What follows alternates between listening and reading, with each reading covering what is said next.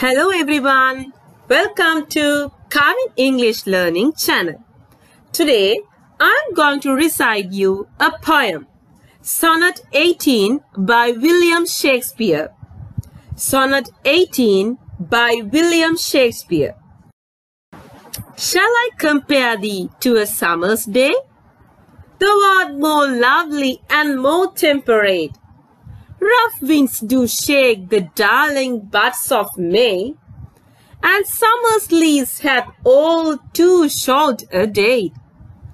Sometimes too hot the eye of heaven shines, and often is his gold complexion dimmed. And every fair from fair sometimes declines, by chance, O nature's changing course untrimmed. By thy eternal summer shall not fade, nor lose possession of that fair thou owest, nor shall death brag thou wanderest in his shade.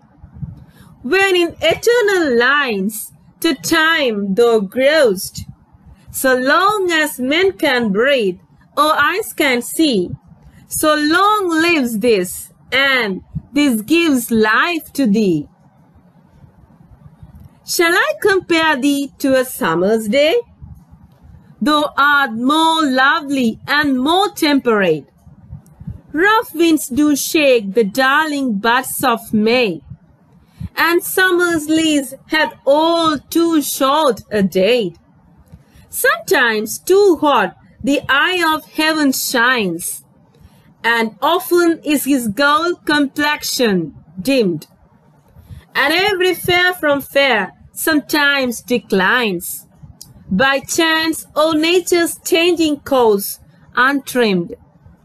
But thy eternal summer shall not fade, nor lose possession of that fair thou owest, nor shall death brag thou wanderest in his shade. When in eternal lines to time thou growest, so long as men can breathe or eyes can see, so long lives this, and this gives life to thee. Thank you. Okay everyone, hope you all enjoyed and understood today's poem very well. So, try to recite this poem with clear pronunciation and develop your English language speaking skill. Thanks for watching my YouTube channel. I will meet you soon with an interesting lesson later. Bye.